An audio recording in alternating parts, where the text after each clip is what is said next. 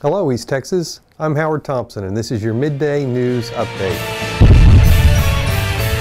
At about 1:25 this afternoon, Duck, an asteroid weighing about 143,000 tons, will zoom past Earth around that time.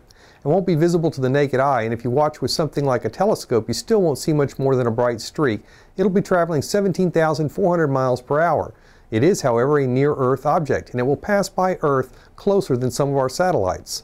That meteorite, which exploded over Russia earlier and injured so many people, was tiny by comparison, weighing in at only about 10 tons. State authorities say they've arrested a federal agent in Austin for using the internet to arrange a sexual tryst with an underage girl. The Attorney General's office announced Friday that 50-year-old Forrest William Johnson, who worked for Customs and Border Protection, was charged with felony count of online solicitation of a minor. He posted an explicit online ad and was contacted by an undercover officer posing as a 15-year-old girl. He was arrested Wednesday when he arrived for the encounter. William Watts Biggers, the co-creator of the cartoon Underdog, the mild-mannered canine shoeshine boy who turned into a caped superhero to rescue his girlfriend, Sweet Polly Purebred, has died at 85.